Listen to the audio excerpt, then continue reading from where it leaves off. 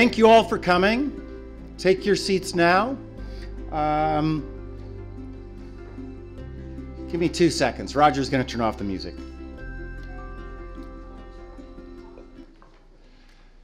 So again, my name is Michael McFall. I'm the director of the Freeman Spogli Institute, of which CDDRL, run by Frank and his colleagues, Larry and others, are a part of. We are thrilled to be here for GDPI launch, hashtag GDPI launch if you want to tweet about it. And we are live streaming as well, so welcome to those of you who are online with us today. Here at FSI, here at Stanford, here at CDDRL, we for years now have been thinking, talking, discussing the relationship between digital technology, democracy, human rights, economic development, and national security. It's not a new topic here. In fact, we have a lot of, I think, some of the most talented people in the country here at Stanford and here today, of course, because you're all here, working on this. My own view as a, sometimes participant in this, as a policymaker, sometimes a recipient of these activities. As you can well imagine, the Russians do a lot of things with me and my email and my Twitter account and my Facebook account. And as I listen to the debates in Washington, here at Stanford in the Valley, it feels to me like this is a moment in time when technology has outpaced policy. The technology has moved faster and is more adept and keeps moving, by the way, every single day, whereas the norms, the policies, who should do what in this realm, especially with respect to democracy, but also with respect to security, I think are running behind. And of course, we Americans experienced it, you foreigners witnessed it in 2016. What are the very complicated consequences of not having policy aligned with technology? At least that's my view. Now, that's only one case, right, to put it in the language of political science. I'm also a political scientist. And over the course of the day, we're going to discuss many more instances of this. But I do think it's a pretty big, important case. And that's why I'm delighted that we have somebody with some special knowledge about it speaking later today to end our conference. We already have, as I said, lots of activities underway here at FSI and CDDRL. And across the campus, I also co-chair the Stanford Cyber Initiative, where our focus is on security, governance, and the future of work. And what I would say is, if you're not from Stanford, become acquainted with all the activities. Go to our websites, go to our brand new website of GDPI. We're doing a lot, but we're not very coordinated. We're pretty decentralized. And in particular, I would say that the bridge between theory, research, and policy is weak, very weak. And when I say bridge to policy, I think of different domains. I don't just think of the White House and the US government, although that's a very important one, but the bridge between us and ideas and research and the US government, the Chinese government, the Russian government is weak. The bridge between us and the Valley is weak. The bridge between us and multilateral institutions and international organizations is weak. And we need to build those in a stronger way. And that's why I am thrilled that Ambassador Donahoe is doing exactly just that. She came to us with this idea. It took me about 30 seconds to decide that this is a really important thing that we should do at Stanford. And now you are at the inaugural event, which I hope will be many, many more over the years to come, precisely to bridge that gap. Now, Eileen, as many in this room know, is already doing that in all of her work, both while she was in the government and her non-governmental work. That's why she's the perfect person, together with Larry Diamond, because we want research and policy to be wedded's the wrong word, connected closely so that we can do that work that I just described most effectively. And so the mission of GDPI to inspire policy and governance innovations that reinforce democratic values, universal human rights, and the rule of law in the digital realm is exactly what Stanford should do, is exactly what CDDRL should do, what FSI should do, and frankly, everybody in this room who cares about these issues. So again, thank you, Ambassador Donahoe. Thank you, Larry Diamond. Hashtag GDPI launch, for those of you who want to tweet. I was asked to say that right at the end again. I have done so, and without further ado, Ambassador Donahoe. Thank you.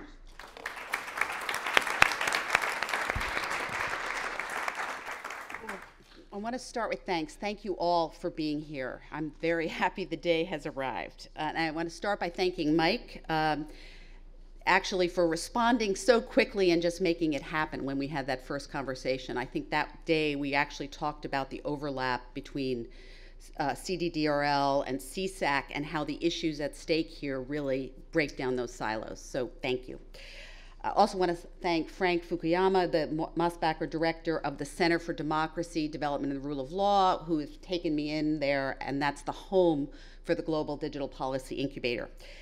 Especially need to thank Larry Diamond, who is my partner in crime here, and I completely lucked out with Larry. He literally may be the best person at Stanford to work with. He's not only brilliant, he is beloved by students, for good reason, and he has been a great role model for me. So he has been amazing. So many people to thank who put this together: Neil, Scott, Georgia, Serena, Cheney, Roger, Elaine Enos, so many people. But special shout out for two very important people. Sarah E. Zaldambidi has become my absolute lifesaver. I think she is not even in this room because, of course she's working. That's what she does so well. She is amazing. And Mary Ellen Horwath has also completely saved my life here and stepped up to the plate. So big thank you. They are the ones who made this happen. We also need to thank the Knight Foundation for providing support for this event, but especially for making a big commitment to invest in the community of scholars at Stanford, working at the intersection of democracy and digital technology. We are all very appreciative of this support and their vision in supporting people at Stanford. Last, I need to thank the amazing speakers on our list, especially those who've come from outside of Stanford to travel here to be today, and also in the case of Daphne, who was willing not to travel to stay here for today. Your expertise is what will make this project unique. I need to take a minute to say a couple of words about the Global Digital Policy Incubator. Our vision at the start of this was to create a collaboration hub at Stanford for the private sector, government actors, civil society members to address these big ethical and governance challenges that flow from digital technology, and to develop practical policy ideas. At the practical level, we all want society to reap the upside benefits of digital technology.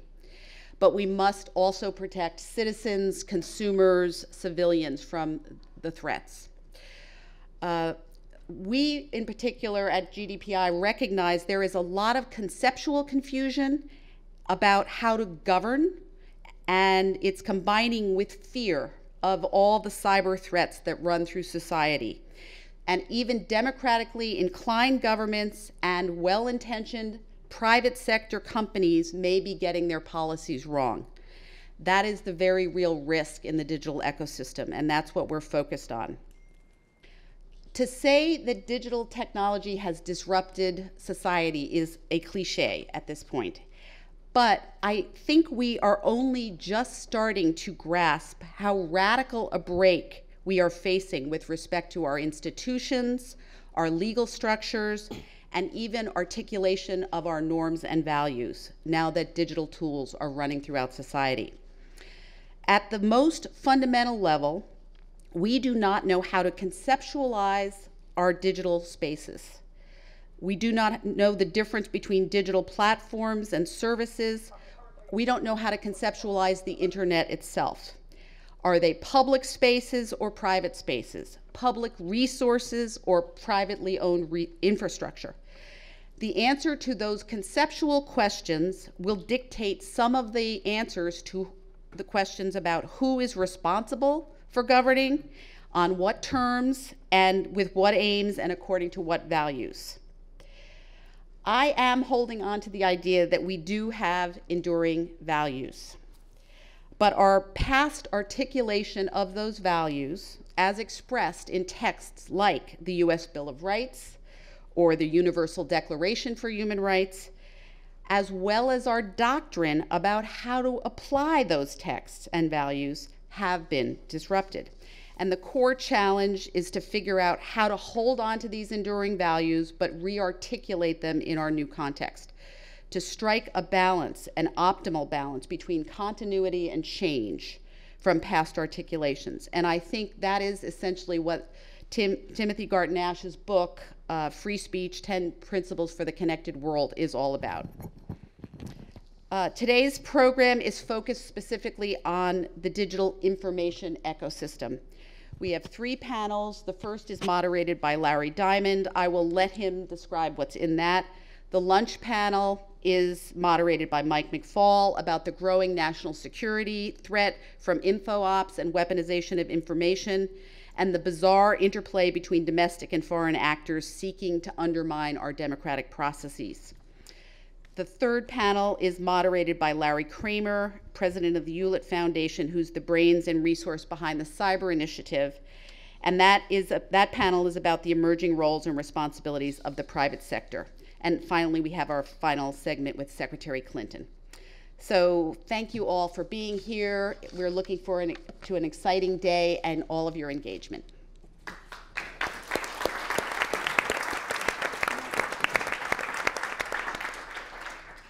Okay, we'll get started with the panel in a minute. I've got to thank Eileen, right?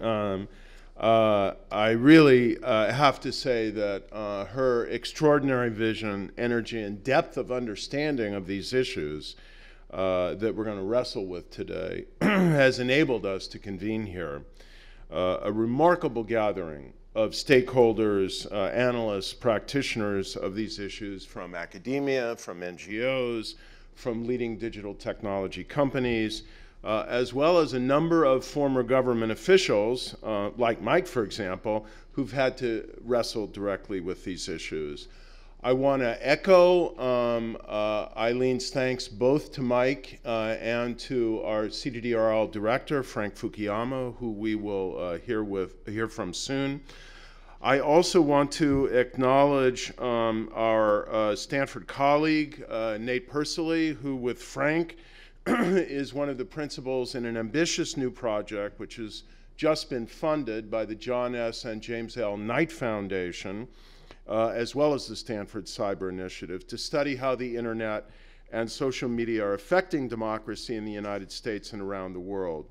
We're pleased that GDPI is a participant in that project, and that this conference today, all the activities today, in fact, are the first activities to enjoy support from this generous grant from the Knight Foundation. Eileen has thanked our staff. I want to say again, we're now kind of late in terms of time, but to all of you who've helped to make this possible, we are deeply appreciative. I wanted to say some words to put this in context. I will condense what I was going to say, and then I will add the longer version to the product that will result from this meeting. But briefly, I will say, and I think it is important for us to bear in mind, look, I start as a democracy scholar more than as a scholar on technology and democracy. The latter I kind of backed into from the former. It's an increasingly dark time for freedom and democracy in the world. If you look at the Freedom House data on political rights and civil liberties, we're now in the 12th consecutive year of freedom receding in the world. For many years, I'd say most of the last 12 years, this was a fairly mild phenomenon, even a debatable one among academics who will debate almost anything. But in recent years, the trend has accelerated, and I think it's now really unmistakable. Freedom is slipping in every category of regime in the world. Many of the world's most liberal and longest-lasting democracies are facing growing illiberal pressures, both in terms of freedom of expression and inclusion of minorities.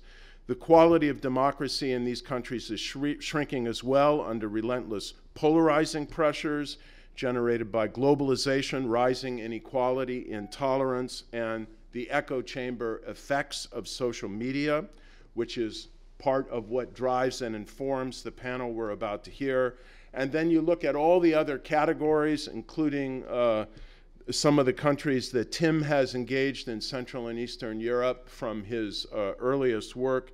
It's a sobering time. And all of this is inflicting a hard toll on internet freedom. So here is what Freedom House reported in its latest Freedom on the Net report. Internet freedom declined globally in 2016 for the 6th consecutive year. 2/3 of all internet users now live in countries where criticism of rulers is subject to censorship. And social media users are facing, these days, unprecedented penalties as authorities in 38 countries made arrests just based on what people posted on social media. These, of course, are not the only challenges we are facing to the health of the global digital sphere, but they speak to the urgency of the moment. If we don't identify in this digital age wise approaches to balancing democracy and freedom of expression, both will suffer grievously.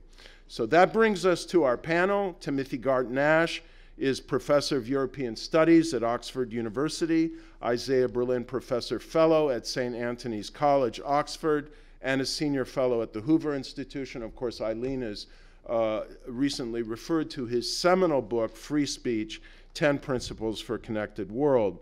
Francis Fukuyama is, as we mentioned, Moss-Bachter Director of CDDRL, and Olivier Nomalini Senior Fellow at FSI, and you know his work, but you may not know that he's finishing a new book on identity, which is deeply relevant to these issues and will be out, I think, pretty soon. Brittan Heller is the first Director for Technology and Society of the Anti-Defamation League, where she focuses on defending civil rights in the digital environment. And she also is coming from a distinguished career at the U.S. Department of Justice and the International Criminal Court to investigate and prosecute war crimes and other grave human rights violations. Justine Isola is Public Policy Manager at Facebook. She's a former journalist who's worked on a wide range of public policy issues for private sector companies as well. And Mike and Catherine Stoner will appreciate it if I say she is also an alumnus of the International Policy Studies program here. Finally, Ieva Ilves is on leave from the Ministry of Defense in Latvia, where she has headed the cybersecurity policy operations there and been in charge of establishing the NATO Center of Excellence on Strategic Communications. So with that, I'll now shift my location and lead the discussion for a few minutes, maybe half of our session before we open it up to your larger participation. I want to begin by just kind of mapping where we are now in terms of the tension between freedom of expression and the quality, or if you will, civility of discourse that we need if we're going to sustain, well, I'd say a good liberal democracy, but maybe liberal democracy, period. No one that I know of has thought about this more deeply and creatively and with greater forthrightness than Timothy Garton-Ash. So, Tim, you've got a number of thoughts on this, so try and distill them down to a few minutes for us. Thank you, Larry. Well, first of all, congratulations on what sounds like a terrific initiative, another great initiative in this area at Stanford. I mean, as we all know, free speech is indispensable to democracy. Josiah Ober, a great scholar at this university, has demonstrated that it was present at the creation of ancient Athenian democracy. And by the way, by free speech, we mean at least three things. Freedom of expression, which is in our title, freedom of information, which is just as important, and a certain quality of democratic discourse or debate. There's something about the quality of the speech. Now, so as both Mike and Eileen said, it's a case of old principles in dramatically new circumstances. Now, I think the first thing to say is that the internet as a whole has been a fantastic gain for the kind of freedom of expression and information we need for democracy. That needs to be put out there. We have unprecedented access to information, to evidence, to ideas from across the world. I love my Twitter feed. I think Pericles would have loved his Twitter feed. But as always happens with technology, if there's a big upside, there's a big downside. That's true of all technology through history. It was true of printing, obviously. And thinking about the downsides, which we're now focusing on, Larry, since Larry set me up for this, like that Gilbert and Sullivan character, I have a little list. And I'm going to go through it at Gilbert and Sullivan operetta speed, but I think it's useful just to lay out a few headings. Okay, so I've actually got 10, and it's not complete. Number one, sheer quantity. That's the flip side of the positive. A lot of criticism of Facebook, some of it justified. How do you monitor billions of items of content coming up in 200 languages every day? So that's number one. Number two, if we believe that the state does have a legitimate role in regulation on, for example, extreme pedophile child pornography or on terrorism, then the frontier-hopping quality of the internet, information, ideas, images, sweeping across frontiers, makes that legitimate function of the state more difficult. Number three, democratic discourse requires a quality that I try and capture in the phrase robust civility. So it's not just civility. It's not just having tea with the Queen. It's robust civility. There's nothing you can't talk about, but you talk about it in a civil way. It's what we try to do in universities. Now, the way the internet has developed produces a big challenge to this.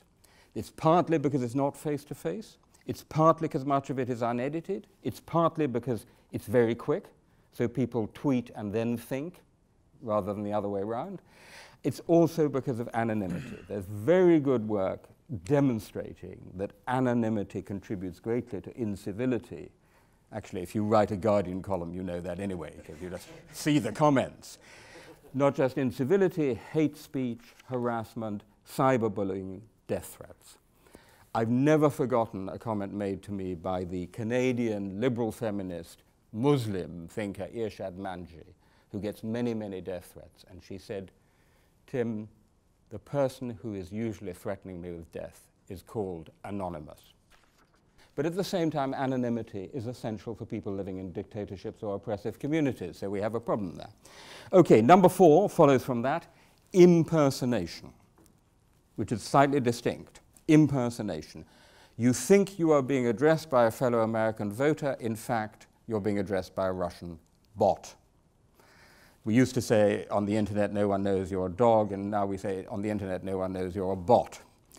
And actually, the development of AI, the rapid development of AI, contributes enormously to this. I saw a paper the other day which envisaged a wonderful dystopian future in which the internet would mainly consist of billions of bots trying to persuade or sell things to other bots, each thinking that the other was a human being, which I think is a rather wonderful, hilarious dystopia. This leads on more seriously to number five, disinformation and misinformation, the subject of the next panel. Disinformation, by which I mean false information maliciously disseminated for political reasons. By misinformation, I mean false information maliciously disseminated for other reasons, for example, money, Macedonian meme farms.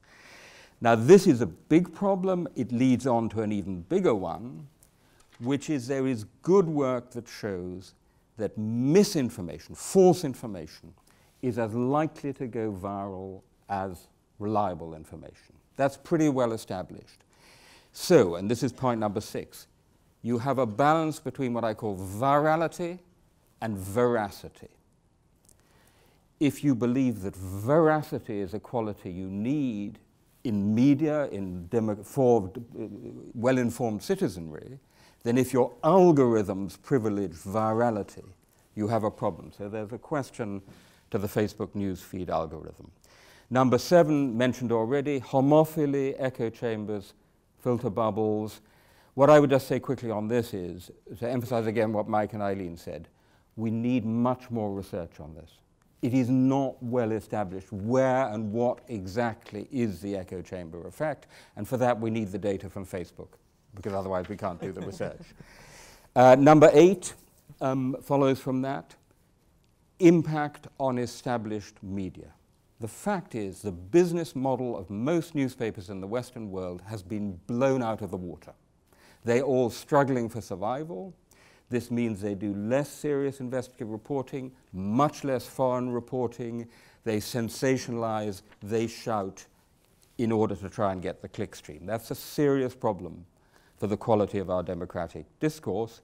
It goes to point number 9 in the Gilbert and Sullivan list, which is a very important one, only now becoming salient, the tendency to monopoly. There is a very clear tendency to monopoly because of network effects and other reasons on the internet. Intrinsically, Google, Facebook, Twitter, Amazon, Apple, what the French call les GAFA, what I call the private superpowers, intrinsically, that is a potential danger for democracy. Any study of quality of democracy will have a criterion which is media pluralism. So if you don't have good media pluralism. Number 10, not quite so obvious, but I think important, is the erosion of privacy and the potential for mass surveillance. I say the potential, not necessarily the actuality, because even potential big brothers are a danger for democracy. Okay, so that's my little list, Larry. It's not comprehensive. One might be tempted to say, looking at that, bloody hell. What a bloody, to use no stronger word, tsunami of bad stuff coming at democracy from the internet. Isn't it going to engulf us? I would warn against mood swings from the extreme of cyber utopian optimism of the 1990s to the kind of cyber fatalism of today. Actually, what we have to do, we who believe in both free speech and democracy, is to keep working to maximize the positive, the upside, which is still very big, and minimize the downside. That, in the most general terms, is what we have to do. Last point, Larry, who is we in that sentence? We'll come back to this, I'm sure, in discussion. In my book, I talk about the big dogs, the big cats, and the mice. The big dogs are the states and their governments. The big cats are Facebook, Google, Twitter, Amazon, Apple, what the French call les GAFA. I call them private superpowers, and the mice are us, the citizens and netizens, collected in smaller entities, in think tanks, in NGOs, in universities and civil society. And on each of these points that I've mentioned, and any others that will come up, the question I think we have to ask is, what do we want each of these 3 sets of actors, governments, companies, and civil society, to do in what interaction with each other? I mean, I think that's the structure of the question on each point. Now, Larry, I have, as you know, some views on that, but I think in the name of robust civility, I should let someone else speak. Since we've got big dogs, big cats, and mice in the room here, I hope people don't call it a zoo. But in any case, let's move on now. I think we will keep coming back to the scope and trends in terms of the issues that you have raised, Tim, but I thank you for framing it in a very lucid way. Part of what we want to do here is really kind of think hard, forthrightly, and creatively about the responsibilities, opportunities, and maybe imperatives confronting both the major private sector actors here and the governments. So I'd like to begin with the private sector roles and responsibilities with regard to a number of issues. First of all, aggregation and curation of news. How should they relate to the professional news media? And should they be, I think this is one of the questions everyone is wrestling with, somehow arbiters of truth, and who is to define that? Can we at least expect them to take responsibility for identifying what is obviously fabricated or patently untrue, or is that a slippery slope to censorship?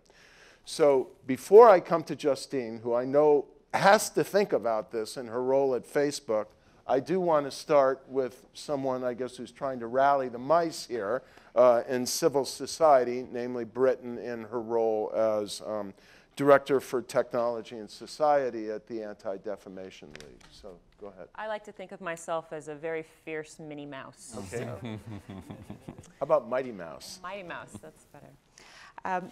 So today I'm going to talk about the threats posed to democracy by specific types of online activity, how this uniquely manifests in the American political system, and how the most recent changes in our zeitgeist have moved the needle on company responses. In my role at ADL, I serve as a resource to tech companies. And this has been more pronounced since the marches and the violent activity in Charlottesville. It's 3 to 4 consultations per week at this point. And I can't speak to the specific inside baseball of these companies, so I also have a list for you of the type of maladies that these companies are looking at and are seeing come up again and again as threats to democracy. The work that I do is at the intersection of civil rights and technology. And so this means that it has to be both private and public facing in these efforts with the tech industry. It encompasses law, policy, and emergent technologies. It requires working with the companies and really accommodating their business models and their underlying philosophies in order to identify leverage points for change, and applying advocacy tools to alter internet ecosystems and create real social change. A lot of this is predicated on the concept of dangerous speech. And when you're balancing free speech, freedom of expression, and public safety, this concept comes to mind because it's catalyzing speech. It's speech that has a potential to break into violence and to move mass populations towards that end. And so in that way, my background in atrocities prevention and international criminal law marries very well with the new challenges that we're facing today. So the 5 threats to democracy that we see from online activity often occur in concert with each other. So the distinctions are a little bit artificial.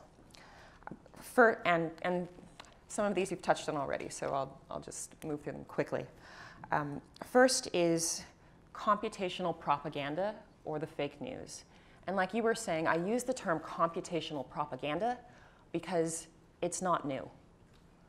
You've seen propaganda before. We've seen it throughout history being used to influence populations and change their political attitudes and really mobilize populations. What is new here is use of new technologies like bots to shape public opinion, and resulting in social effects like these trending topics in the media or inflame social tensions. Second is information operations.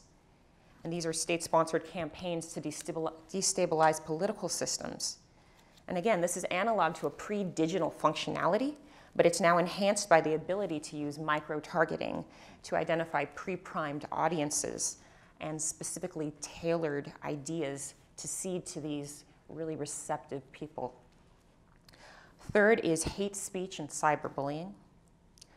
And I don't just mean people being nasty to each other on the internet. That's human nature, but this is something a little more malignant. This is intimidation campaigns. And you often find these directed at journalists, minority populations, or political activists. And it's designed to dissuade these populations from participating in the public debate. Third is terrorist recruitment or online extremism. And so this is use or misuse of online communications to assemble groups and create inertia, which can often result in this real-world violence. And finally are echo chambers. And so I've seen this defined as the channeling and concentration of like-minded points of view. And this results in increasing polarization of options and misperceptions about where one's viewpoint is actually aligned in the political spectrum. So it shifts the center, or at least the perception of the center, to the speaker.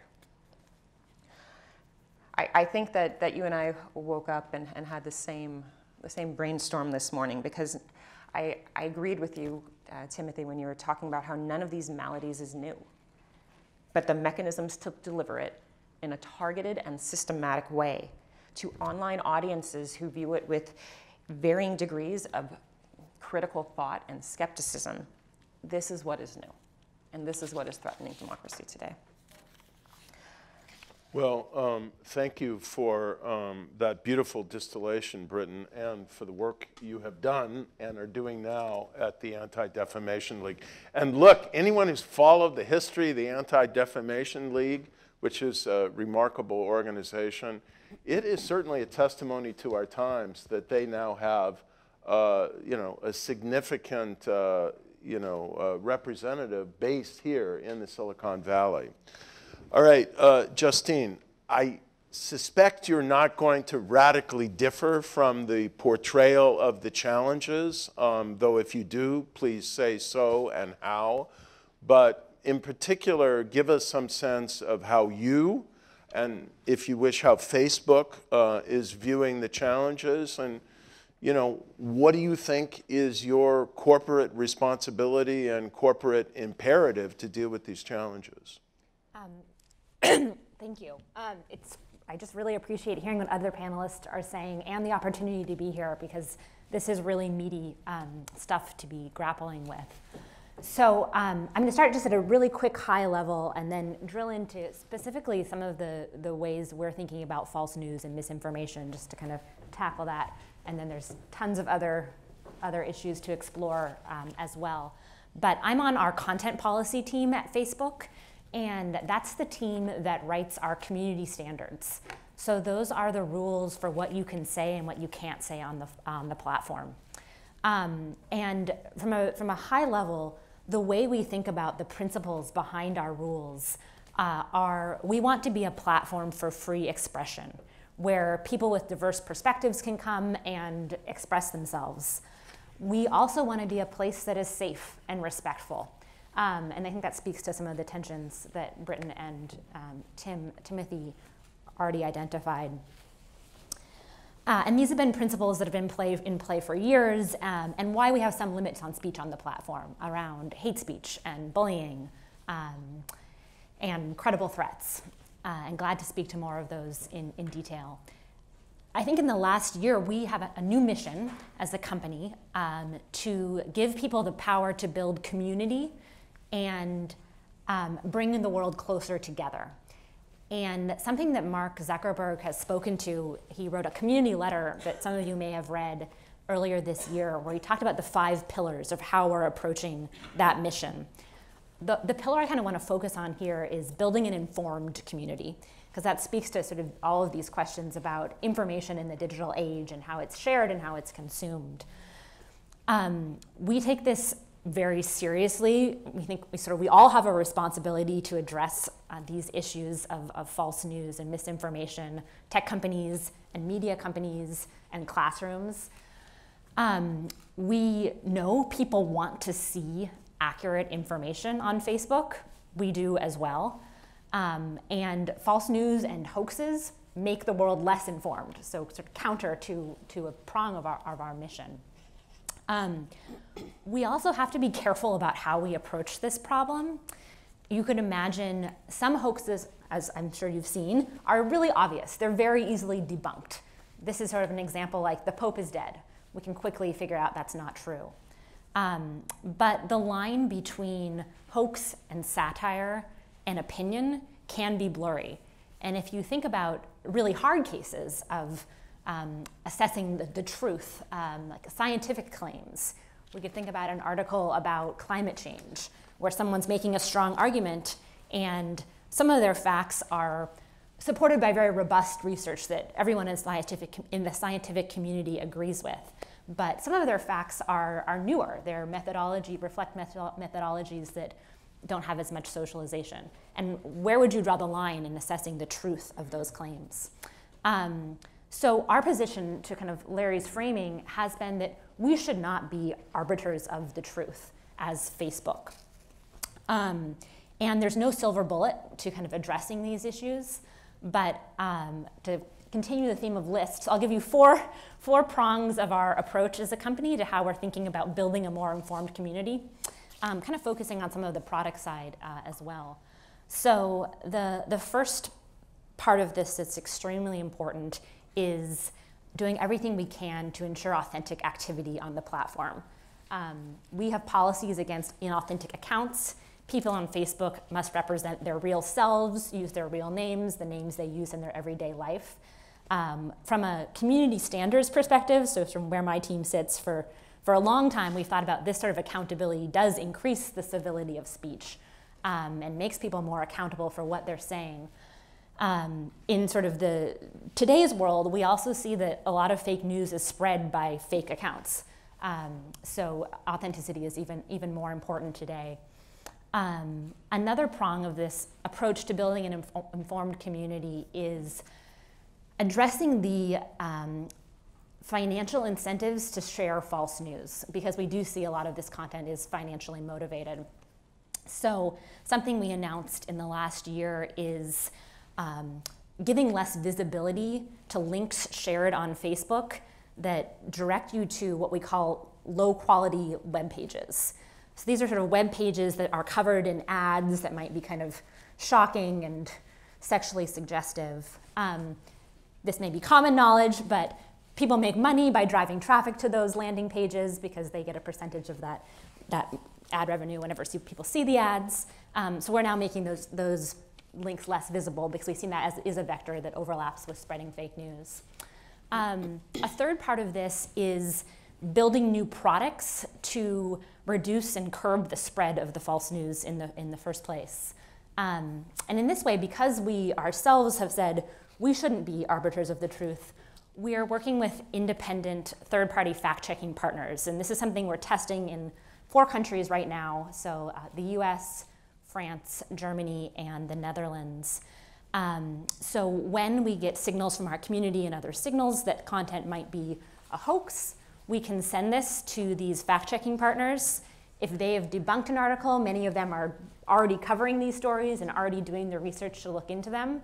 We can then feed that information back into the platform, so give that content less visibility on Facebook. And also something, again, that we've started doing is in a product we call related articles, showing both the original article that we sent to the fact checkers and also the fact checkers debunking article right below it, so that when you do see this news or content on Facebook, you also immediately have more information. You have access to that research. And then the fourth thing I'll just quickly touch on is thinking about how we can give people more tools to see the complete picture. So not just hiding information or removing it from the internet, because a lot of this content remains on the internet regardless of what Facebook does, but show more complete information. So something else that we just started testing and announced this week is a product experience called Article Context. The way this works is if you see an article in your newsfeed, in this test, there are some articles with a little eye icon. You can click on that and immediately get more information about the publisher from their Facebook page and also from Wikipedia, and how that article is being shared on Facebook. And this is really a way to make it easier for people to quickly have access to some additional context, credibility cues about that content, because we know people are reading and consuming information quickly in today's world. And this is something we partnered on, whose development we partnered on with journalists, and to kind of speak to some of the other questions raised. We launched an initiative earlier this year called the Facebook Journalism Project to really think about news literacy, partnerships with journalists, and how we can collaboratively build some new products to work together.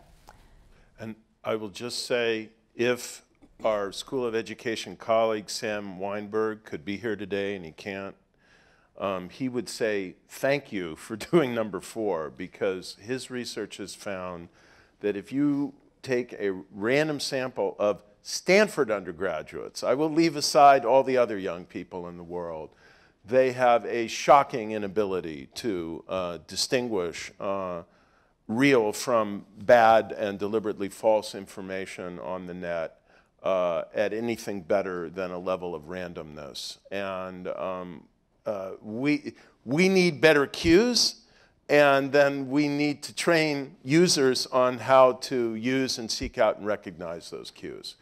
Okay, so I think if we could hear from other major private sector companies, we would hear that they as well are frankly, it's my impression, taking these challenges seriously, wrestling with them. I mean, they all feel, I think, individually, a sense of responsibility and concern here, and obviously at a corporate level. But, you know, publics and their elected representatives may or may not decide that that's good enough. So then the question is, what is the role here of government to regulate this, and what are the dangers when government steps in? I know Frank is among those on campus here and more broadly who are thinking about this. So Frank, maybe you could begin to address that. Sure. Let me just say at the beginning, it's really great to have Eileen and Larry running GDPI in our center, and we're really looking forward to a whole stream of activity in the coming years that will build on this. So this is just the first little down payment. So, so I need to uphold the government part of the equation a little bit and just talk to different approaches cross-nationally to dealing with free speech and this problem that's now arisen with free speech on the internet. As you're probably aware, the United States is kind of a big outlier in its attitude towards free speech. Most other democracies do not have our First Amendment and the body of law that stands behind it. We take a much more absolutist view towards free speech, and so you're probably aware that in continental Europe, you know, a lot of things, Holocaust denial, you know, hate speech, various forms of hate speech have been criminalized, and this didn't begin with the internet. You know, these rules have been in place for a long time, and they're much more willing to regulate for, I think, a number of political culture reasons. The thing that everybody is now up in arms about, especially here, is this new German Network Enforcement Act that imposes extremely heavy penalties on fake news. You know, it's called the Facebook law because it will severely restrict Facebook's ability to operate in that country. And it's not something that any, I think, American lawmaker would ever propose. Now, I think that the American position is actually just another aspect of American exceptionalism. Larry and I were, our colleague Seymour Martin Lipset, you know, spent his whole career explaining how the United States is actually a very unusual democracy. It's not just on free speech, but a whole range of issues involving the state or the government, where the United States is really at the far end of a spectrum of behavior on the part of other liberal democracies. So we have a much smaller welfare state. We never had a comprehensive, you know, healthcare system. There's a lot of things that we do not have our government do that other developed democracies are you know, happy to actually regulate. The assumption that most Americans make is we're at the right end of the spectrum, and all these other countries are benighted, you know, they're over-regulating themselves, that's why their economies are not as vigorous, and so forth. But I don't think that that's necessarily the case. I think that actually the right point to be, partly, you know, I mean, it's somewhere probably closer to the American end than the European end, but I'm not convinced that actually the American end is the appropriate place, and a lot of that is simply determined by political culture. Now, if we go into the arguments for a kind of absolutist view of the First Amendment, I think there are several different arguments, and I think all of them have limits. One of them, the classic defense of the First Amendment, is the marketplace of ideas, that of course there's bad information, bad speech. In a democracy, everybody gets to have their say, and eventually the good information drives out the bad information, and you deliberate and you come to good conclusions. That's one area where I think technology has really changed things. Because if you have bots and these artificial ways of enhancing certain voices in that debate, then it's not clear that the marketplace really works. Second argument has to do with slippery slopes, that if you have any kind of restriction on speech, that creates a precedent for increasing levels of restriction, and before you know it, you're in some kind of a quasi-authoritarian situation. There, I would just say it's an empirical matter. I mean, European democracies have been able to restrict speech in these ways, and they're still democracies. I mean, it doesn't seem like there's a inevitable escalation of the kinds of controls. And in fact, if you look at the behavior of governments, there's constantly a back and forth, because if you overregulate, that produces a feedback in a democratic society, and so you deregulate and so forth. There's third argument is just has to do with an intrinsic right of free expression. The way we have, this gets into some of the themes in my identity book, but the way we interpret contemporary liberalism is that everybody's got an intrinsic right to express who they are, even if that expression isn't pleasant or is kind of strange in many ways, that all of us have this inner being that needs to come out. And I think that this is one interpretation of free speech that's taken hold in recent years. It's not the only one, and I think if you go back to the founding fathers and why they thought free speech is valuable, there are very specific reasons. They were political, that what you wanted to do was protect the ability of democracies to deliberate over political matters. It wasn't an open-ended invitation to individual self-expression. It was a desire to have informed democratic discourse. And I think our society has shifted towards the more expansive definition, but I do think you can make priorities in terms of what the purpose of free speech is. I guess the final thing to say is that a lot of this debate is simply shaped by attitudes towards the state and towards government. And Americans, one of the deepest traditions that are shared both on the left and the right in the United States is distrust of the state, and the fear that the state will eventually act in ways that unduly restrict individual liberty, and not everybody feels that way. And so I think in Europe you have this long tradition. My favorite philosopher, Hegel, was really one of the big advocates of this, that says the state is the embodiment of kind of impersonal public interest. And it's got an important job in protecting individuals from other powerful actors out there that could harm their interests. And therefore, there's more of a social consensus in favor of a certain kind of regulation. I'll give you one example of this, and it's funny that we don't talk about this in this kind of forum, public broadcasting, but this is a good example of it. So the Council on Europe mandates that every one of its members have a public broadcaster who is a government-sponsored, it's a state broadcaster that is supposed to, in a kind of paternalistic way, give people good information. This is ZDF in Germany, the BBC, Japan isn't part of the Council on Europe, but they've got NHK. So many other democracies have a state-owned broadcaster. And one of the ways that they counter fake news is to have a different narrative that these public broadcasters simply put out in front of people. So ZDF will give you a lot of, good information in the middle of reality TV programming, because the state believes that German citizens need to have a certain, baseline of knowledge of what's really going on. And this can happen in Europe because in most European countries, people still trust their governments.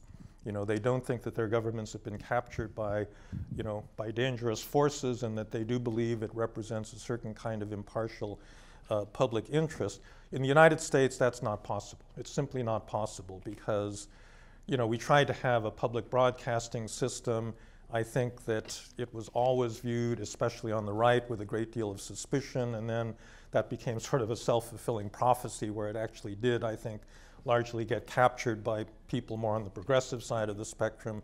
And if you tried to establish a what would be regarded as a neutral public broadcaster in the United States today, it's completely impossible because the underlying polarization of the country would mean that we simply couldn't agree. And so, so every country is going to be different in that regard, and that leads to my final conclusion, which is simply that in the United States, I think state regulation is not possible. Anything that goes on is going to have to be the product of some kind of private self-regulation, as we just heard about from Facebook.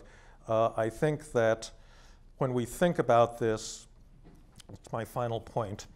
I remember at one of these earlier conferences, somebody, at this suggestion said, "What, you mean Mark Zuckerberg is supposed to decide, what's appropriate, for people on Facebook to hear?" And so the answer to that, I think, is no. Of course, Mark Zuckerberg is not going to investigate all of the billions of postings on Facebook every day. But I do think that already the terms of service, has been an entry point for the curation of content, and you could move the boundaries of that.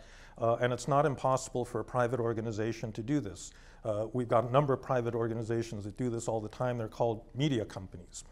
The problem, however, gets back to the first one that Tim started out with, which is the problem of scale. Facebook is just too damn big. I mean, it's, the New York Times can curate its content because there's Fox News and, lots of other sources of mainstream media, and so its particular form of curation doesn't, it's balanced by other sorts of things. But one of the problems with the platforms is, given how big they are, whatever decisions they make are going to have much, much bigger effects than any particular old mainstream media organization. So. Great. We've gotten, if you will, a big country perspective, as well as a global one and a comparative one. I wonder if we could get a small country perspective now, and I'll just preface it by saying, I think until about 15 months ago, a lot of people probably thought, poor Latvia, so small, so close to Russia, so vulnerable to digital and non-digital subversion. I think we're a lot more humble now in the United States, but in any case, Ieva, how have you viewed this from your perspective in government, both in Latvia, in the Baltic states more generally, and of course as part of the European Union and NATO? All right, thank you very much, and thanks, Eileen, for inviting me. As it was mentioned, I am on leave. However, it's a temporary leave, so I have to admit that I'm still in a government and have to behave as a part of government. So right now I'm not speaking on behalf of my ministry, but okay. I do carry on a lot of experience. I just recently thought through that it's about 20 years serving the government and done that in a very different, challenging sort of environment, starting from NATO enlargement in 90s, and actually, as referring back to the point, and thanks to the great panelists, it's actually not much for me to add, because a lot of really things have been outlined the way we see also, and we have experience in Latvia, for example, reinforcing the point that it's nothing new. If I look back in my own country, living in bubbles was true even without social media. We particularly have Russian-speaking large society part. And they do read only Russian media. And believe it or not, there can be a simple international event taking place in Riga, and you would read 2 articles and you would not believe that it is the same event. And we actually did tackle that issues in the sense, especially in the 90s, when we were very thoroughly scrutinized for adhering to all democracy principles. We said we will leave that to market figure it out themselves.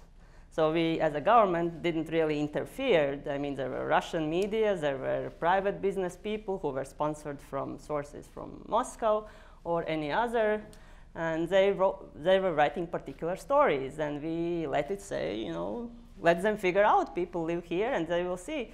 The truth is that 10, 15 years later, they are still living in a bubble, and they might enjoy European values and freedom of travel and work and studies and all the benefits. But if you ask political questions, they will think exactly what Moscow is thinking. So where the market will sort of figure out the truth and the right things, I am a little bit cautious from our own experience. But that probably has to do with the fact that we are living in the front line and we're experiencing those threats more directly. So that was one of the things.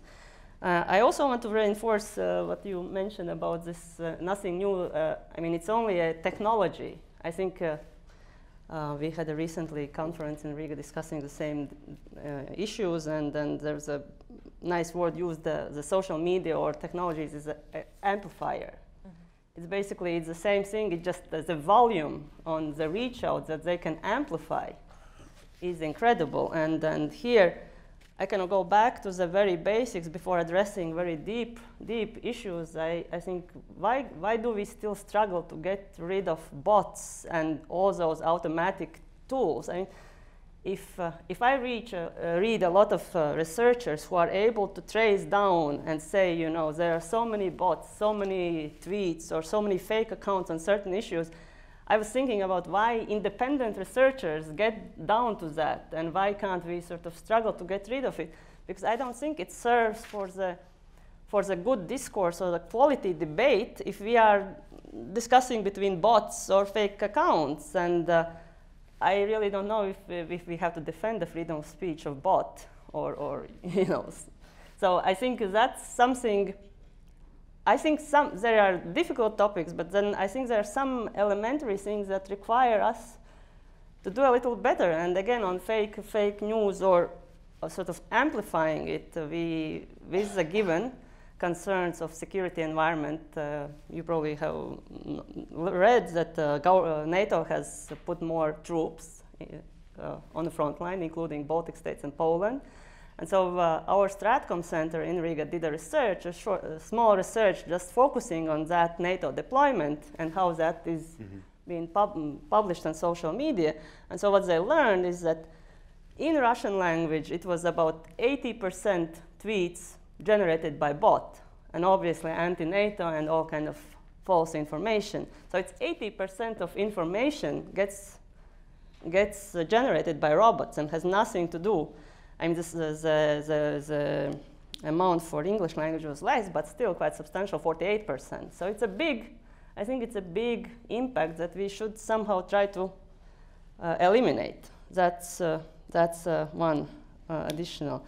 So thinking about what can governments do, and I think governments have to do, at least I feel as a Democrat, as a part of democratically elected government, I feel we are responsible towards society. We are responsible when we see that society is under threat. And not only we feel responsible, when I was head of cybersecurity, I got all kind of different strange requests forwarded from private sector, from newspapers, from individuals, where people could not figure out, we see things are not right, and they turn to government because they don't know how to handle it, like, anonymous threats on the internet, or, contents, or, for example, Latvia created Ask FM. There was a portal, and we got a lot of requests because at some point the suicide rate increased because of, not that I felt government is responsible, but there is a moment when our societies are threatened by internal or external forces, and it certainly puts me in positions that I think we do have to react. And of course, there's no golden sort of one way how to resolve, but I think it's a mix of tools. And here I would agree with Mr. Fukuyama that regulations is part, but that's maybe from where I come and from our traditional culture. I think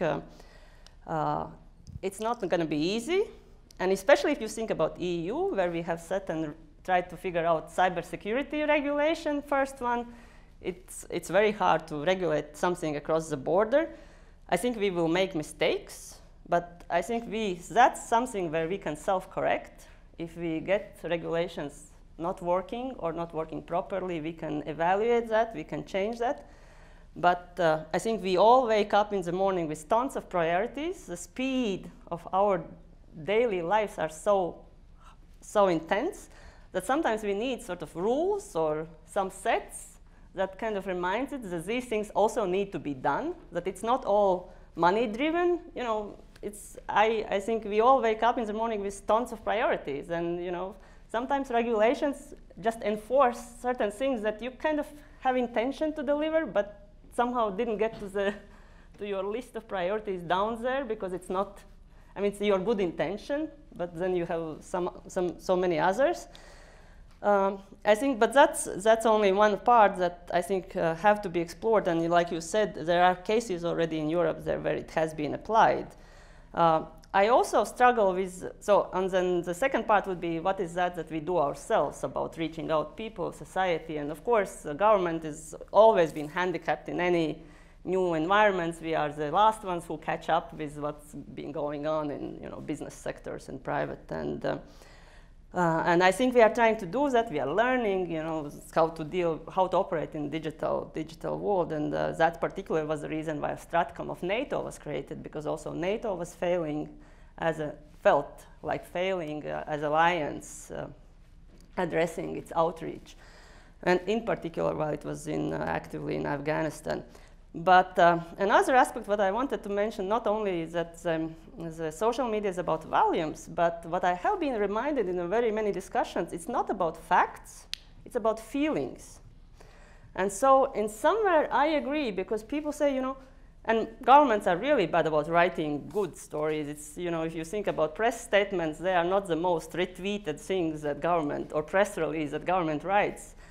But it's not only about government, it's in general. It's very difficult to counter emotions and facts. The things that go viral are emotions. And even if it involves some wrong factual aspects, if you counter that saying, you know, right facts are this or that, it doesn't really bounce. And so how do you operate, counter-operate, or how do you provide this alternative when it's dominated by emotions? I don't know if you remember, there was this case, I think in South Korea, the researcher who commented something, what it was, BBC, and he had the kids in front, in the background, and who remembers what were the facts he said, but it went viral because it was emotional. And so are many other things. So I know that in Europe, now we have a hybrid center also in Finland opening, thinking about how we tackle new information societies. But I think that's for me a question, how do we reach out when it's not about facts, but it's about emotions? So okay. I think, yeah, I guess if I look. We should probably move on so that. So that's probably, yeah. Yeah, thank you so much, Ieva. I want to now turn finally back to Tim. I know he wanted to come in on this question of, so what do we do, particularly in terms of government regulation or not? And so, Tim, if you could just share your thoughts, and then we'll open it up to everyone in the audience. Thank you, Larry. Well, I'm sure we want to let the people speak, so I'll try and be very brief. But I want to take off from where Frank left it. I mean, in the world of states, it seems to me there are essentially three big global norm setters: China, Europe, and the United States. China, joined by Russia and Iran, with its model of information sovereignty, political control, censorship, disinformation, is getting more and more traction in many different ways. Many people in this room are working on that. In that context, it is extremely worrying that Europe and the United States, the two halves of what we used to call the West, remember the West, are seriously diverging. Now, in some respects, Europe is actually doing better. Public service broadcasting in these circumstances is more important than ever, as Frank said. Antitrust, we should have been on it long ago. It's a big issue, right? I mean, I would argue, to pick up the marketplace of ideas, that we're seeing what I would call a market failure in the marketplace of ideas. So there's a case to put the market back.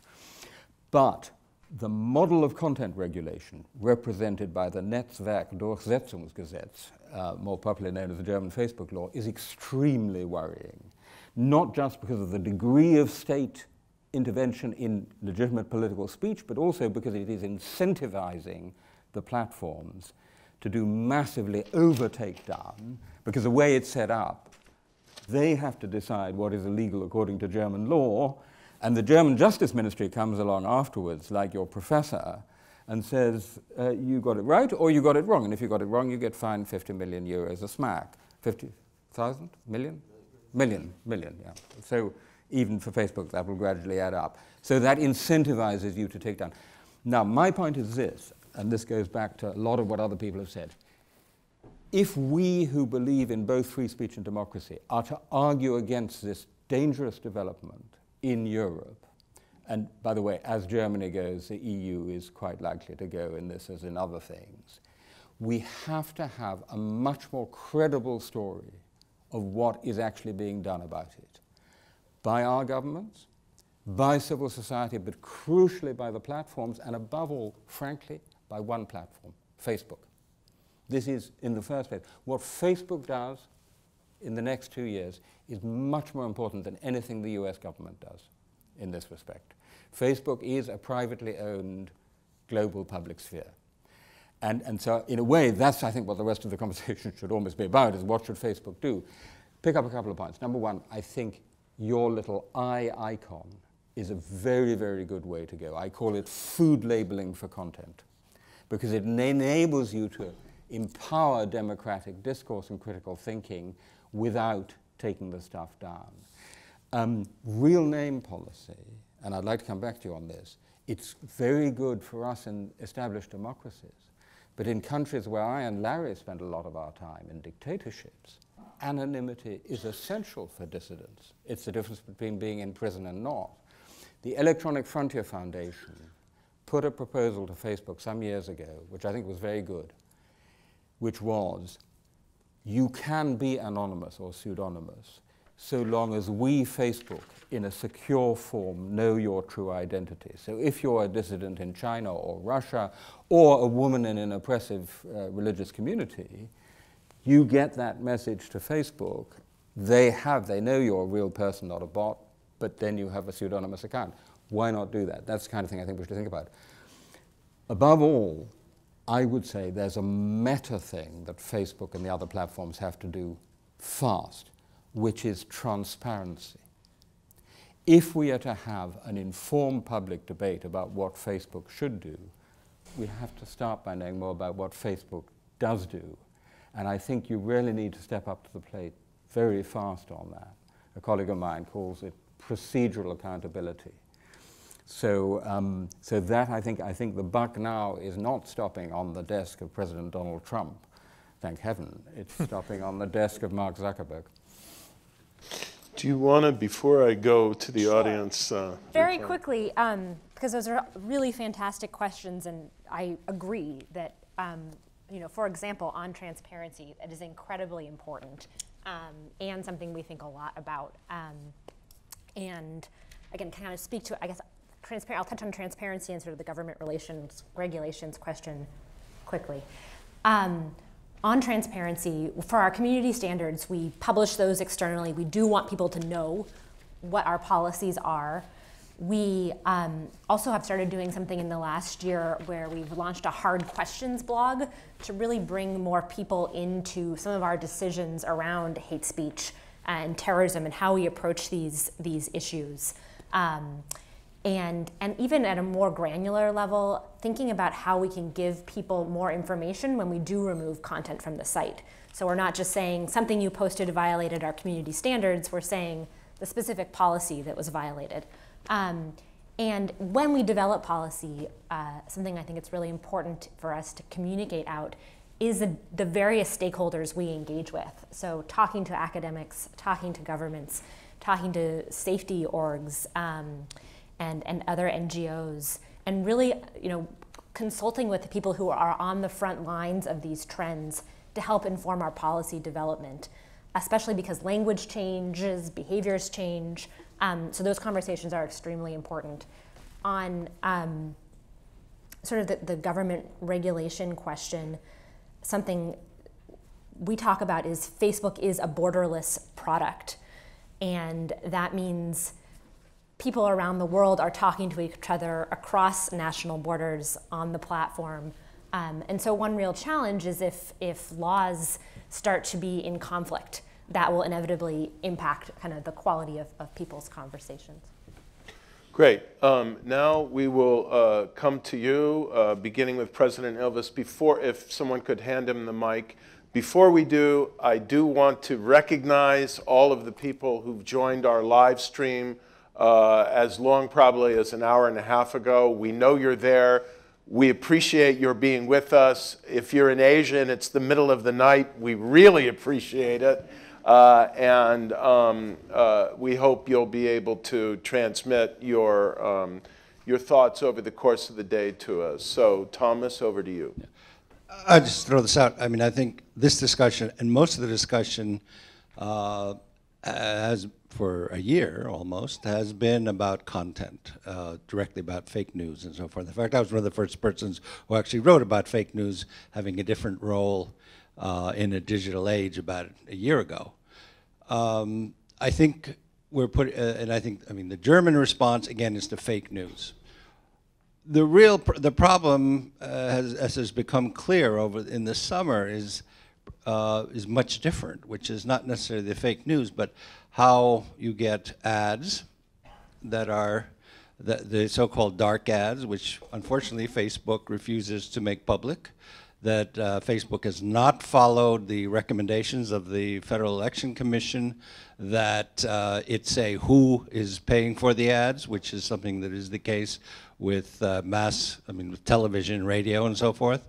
A big question is how these ads are targeted, and what kind of information is being sold about, so that would enable social media to target certain people based on their big data analysis of who they are, where they're from, what their income is, what their race is, and so forth. I mean, these are issues which are, to me, are very dark, and that if we just look at what the message is, okay, I mean, there are enough problems with that. But how you end up being targeted, how your personal data are being used to single you out algorithmically is an issue that is only beginning to be touched upon. And I think, I have a gut feeling it's a bigger can of worms than we want to do, than we realize at this point. And certainly some of the revelations of what Cambridge Analytica did, working together with Facebook during the election in the United States, when we look at the kind of, we don't know enough about the targeting in the French election yet, because I don't think it's been, maybe I don't follow it as much. But, or any of them. Well, but the point is that there are things going on either algorithmically or non-algorithmically behind the scenes that we know very little about and that is not being made public, and I worry a lot about that. Okay, I'm going to ask our panelists to just take notes. I'm going to give them a chance to respond in a few minutes. And I should have said, please introduce yourself, but that was the former president of Estonia and distinguished visiting scholar here at FSI in Hoover, Thomas Ilves. Anyone else? Radhika?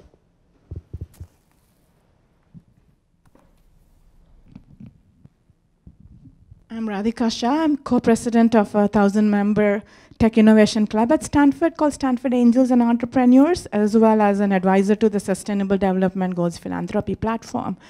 My question, one to the big cats, to the representatives there, but also a general question. Is this a moment in time with the crisis that all world leaders have recognized in ratifying the SDGs and the governance problems across the world?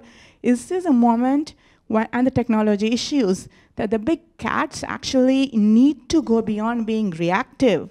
I find that your company, others are extremely reactive whenever I report a crisis. For example, poaching has gone through the roof because people can anonymously trade. And whenever I report such things, there's always a very proactive, reactive response. Is it a moment when big cats who are in the tech industry, in the social media, need to go beyond reactive and take responsibility for proactively identifying the issues that tech is creating? Because you're in a better position than government and many other leaders. And second, could you be the ones who bring in other companies, kind of create a movement to bring a change in this area and inform policy a lot more tightly than is happening right now, and so that we can scale on policy? The second question for the big dogs and mice is that is it a moment in time to look at the freedom of speech the way we have it? Is it a moment to amend the Constitution for responsible free speech because of the xenophobia that's exploding across the country, even in places like Silicon Valley? And is there a role for tech to solve this problem? Don't talk about amending the First Amendment. You're not going to like the result. Marcos, and then over to Mike.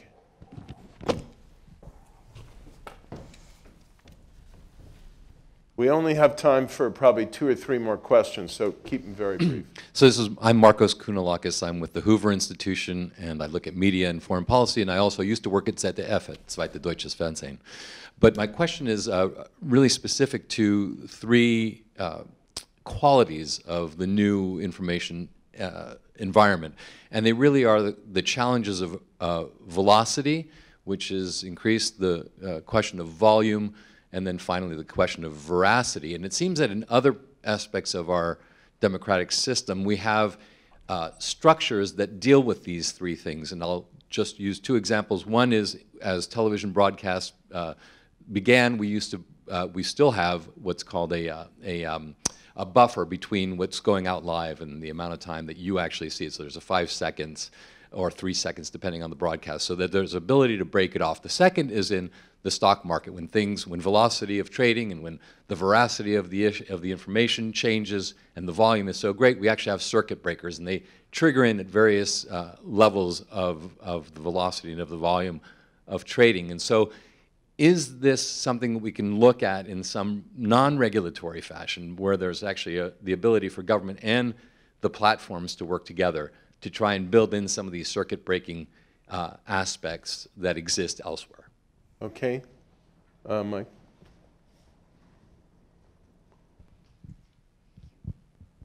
So Mike McFall, Stanford, just 2 questions that are bouncing around that I want people to drill down on. And Nick, I want you to join with Facebook, if it's okay, if we can. Nick from Twitter, Larry, on this question, okay?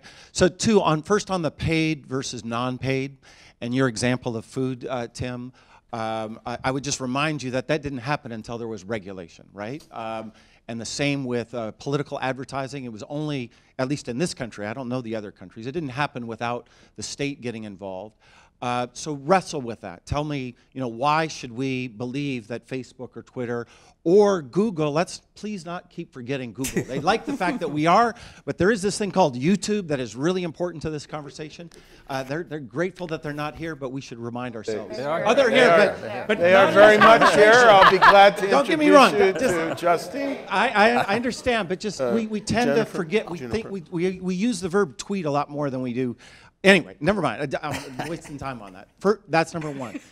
2, Tim and others on this anonymous thing. I mean, you gave one example of a solution. Could our other panelists and the platforms as well, because on all norms, there's a trade-off between the ultimate good and what is necessary for other norms. I think on this norm, the notion that there are these anonymous people in countries I know well too, by the way, that need this benefit, that is always used to justify giving free speech to bots. So help us there seems to me that there are both technical solutions that I know are being worked on, but maybe some third-party solutions not unlike the one you use. This seems to me like a solvable problem that we do not have to just stand behind this universal idea that we have to protect human rights activists in Belarus and Uzbekistan. It reminds me a little bit of our debate we have about gun control. I struggle with it in a policy way a little bit deeper if you could. Everybody. Nick, you're on the concluding panel, but do you feel the need to say anything now before we take the last 2 questions? Hi, Nick Pickles from Twitter. This is the second time I've come to Stanford and had a question from the floor, so thank you. No, I think the point about food regulation is often there's a difference between minimum standards and then how industry applies it differently. And so I think there is things that industry can do that go far beyond what might be a regulatory standard. one of the big challenges of regulatory standards is not just writing them for 2 or 3 big companies and how they apply across an ecosystem, which is whether it's the programmatic ad market and the pipes in the middle, whether it's smaller platforms, is a big challenge. And I also think that particularly where things like elections are so central, there is a really important role of kind of the political kind of culture in a country coming together and deciding the rules that they want for their democracy, because different countries will have different views about money, donations. The UK doesn't allow paid TV ads, for example. I was also just trying to find some data from a government study, I can't remember which country, where they did have a real name legislation, and they scrapped it because it didn't work. So I think, certainly from our point of view, and the one thing I would say on the idea of companies having some kind of repository, secure repository for identities of people, is that I was fortunate enough to meet some of the people who worked on the RACA is being sought and silently project. And we're very proud at Twitter that we don't have that process. They can use their pseudonym. They don't have to give us personal information. They were still tracked down. And several of them were stabbed in hotel rooms in Turkey in their 20s. So I think that process is the idea of it's possible to come up with that kind of secure model. And I think your point about surveillance there, Tim, is very important. I think we're still a long way away from that. Right. Okay, I'm going to take the 2 of you, but please be very brief. We're actually over time. Go ahead. Joanne Lulin, political activist. I wanted to ask Facebook, one of the things that concerns me is someone hiring people like Campbell Brown that is a liaison to all the major newspaper or mainstream media, and she's extreme right wing, and I find it very interesting that that's who Facebook did, which makes me feel like Facebook isn't really interested in dealing with fake news. Okay, go ahead. Yes, so my name is Jackie Kerr. I'm a postdoc at Lawrence Livermore National Lab at the Center for Global Security Research, and I'm an affiliate at CSAC here. And I work on issues related to cybersecurity and internet policy, especially in authoritarian states.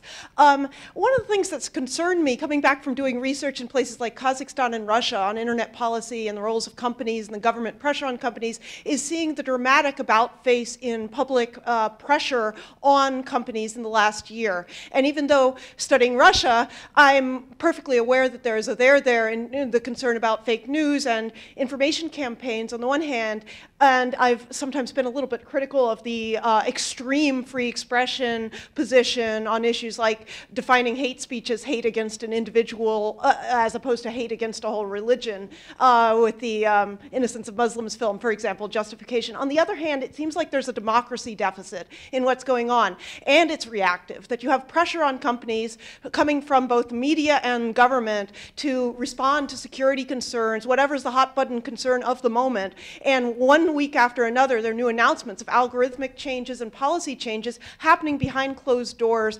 through decision-making processes between the tech community and legal experts and government experts.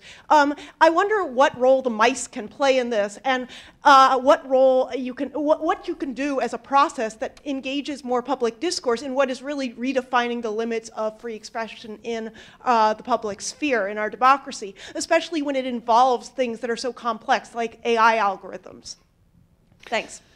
Well, Justine, I'm sorry that you have had to bear the full measure of responsibility for the entire private sector here.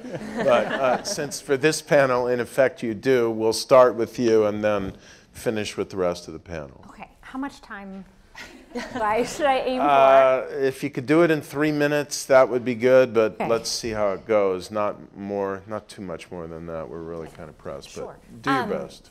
Thank you so much for the questions, and I'm really glad to talk to people afterwards if you want to come up to me to kind of drill in on some of the specific things you raised, because I probably won't address them all. Let's see, what's most important to highlight here? I guess just sort of going chronologically, on the question of ads transparency,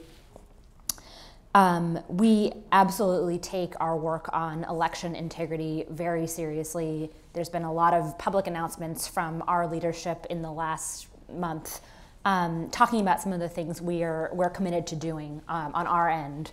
So just to highlight a couple of those for this group, one is making ads more transparent. For example, if you see an ad on Facebook make it possible for you to see the page running that ad and the other ads that page is also behind. So you have more information. 2 is strengthening our ad review process, which involves both people and automated systems. Another is tightening some of our restrictions on ad content. So our ad policies are actually stricter than our community standards today, because this is content we're pushing to people that they might not be connected to through friends or pages they followed. And one thing we've talked about is looking at subtle expressions of violence in ads. And then just to kind of tie back to a theme, a last thing on that front is looking at authenticity in ads. And something we've talked about is applying some of our technology, or improving the way we apply our technology for identifying fake accounts to the page level and advertisers. That's a very short answer to a very big question. On the question of, you just stop me when I should wrap up. Keep going. On the question of sort of being reactive in volume, which I'm going to lump together, we do rely on our community to report content to us that might violate our policies and then review that. Something we are also doing increasingly and have been doing is thinking about how we can use AI and technology to help that process. So not only using technology to get the right content in front of the right people, so people with the right language expertise, but also in the space of terrorism, for example, using image matching technology so that we can more quickly identify and stop the spread of terrorist content on the platform. But people remain really key to this process for many reasons. One is that context matters when you're looking at whether content does or doesn't violate our policies, our community standards. So an example is for hate speech, we don't allow people to use slurs to attack others. That's a line for us. But we do let people use slurs self-referentially. So if we see a slur like the word dyke with no other context, you really have to look at clues and sort of understand how that term is being used. If it's being used to refer to yourself, that's okay. If it's being used to attack someone, it's not. So people are really key to that process. Maybe one more point. Okay, let's see. I guess just to the point about sort of working with news media, I would sort of just emphasize the point I made earlier of many people at Facebook are engaged with different groups and orgs. Something we're also talking a lot about is local news. And how can we, both in terms of civic engagement and helping people engage at the local level with their representatives, how can we work with local news orgs on the platform? Okay, then let's just start from beginning to end on this side, beginning with Frank. Anything else? Ieva?